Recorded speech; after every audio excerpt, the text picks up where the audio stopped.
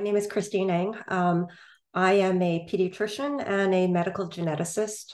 I've been in this field for over 30 years, mostly in the diagnostic lab space. So using my clinical background and also my research background to bring basically the advances in genetic technology back to patients in the form of diagnostic options. At Baylor Genetics, which is a clinical diagnostic lab, I'm Chief Medical Officer and Chief Quality Officer. I also have a faculty appointment at Baylor College of Medicine. I'm professor.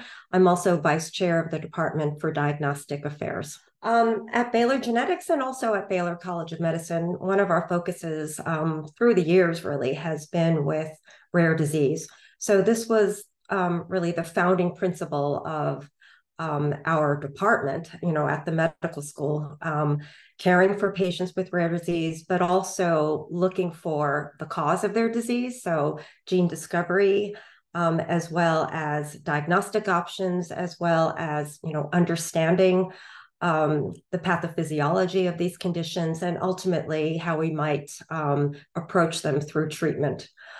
So that's the work of the college, and specifically the work of Baylor Genetics is to take those genetic technology advances and to bring them directly to physicians and patients by developing innovative genetic testing. So that's really our passion, and that's what we've been known for over the past 45 years.